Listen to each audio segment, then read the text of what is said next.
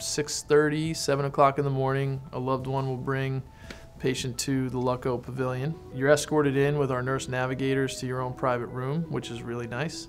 We bring them into a head frame area where there's 3 of us, myself and 2 other people that help put on what's called a head frame. So that entails some numbing medicine in 2 parts of the forehead and 2 parts of the occipital region. We just give a little bit of numbing medication just like the dentist. The patient is completely awake during this entire time and they don't feel any pain other than some slight pressure as the frame is placed.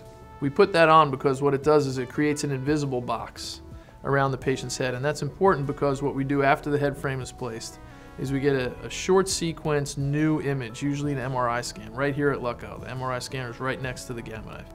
And what we do is we get a really high resolution set of pictures within this little ring. After the MRI, the patient gets a quiet room with a television and a radio where they can sit and relax with their family or loved ones. And while they're sitting there and relaxing, the team is working on the computer to program the machine to do what it is we want it to do. We take all that information together back to a planning or simulation room where we all sit down, myself or the treating neurosurgeon, the treating radiation oncologist, and the physicist team. And we find the area that we want to treat. We see it clearly on the MRI within this invisible frame, and we go slice by slice and we trace out what we want to treat and what we want to protect. Once we've done all that, we prescribe the right dose of radiation, the right dose of Gamma Knife radiation. We plug it into the computer, and then the computer simulates treatment, and it actually tells us to the 10th of a minute how long is your treatment going to be.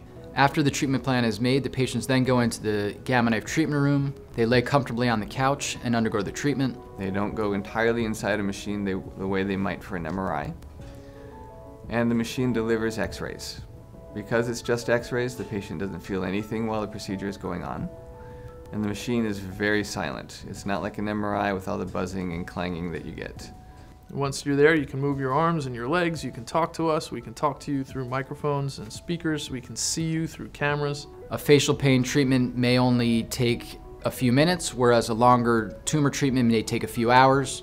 When the treatment is over, we take the patient off of the machine, we remove the head frame, and we watch you for just under an hour. The nurse navigator will give you instructions on what to look out for, and then your loved one takes you home. Most patients leave the center by early afternoon.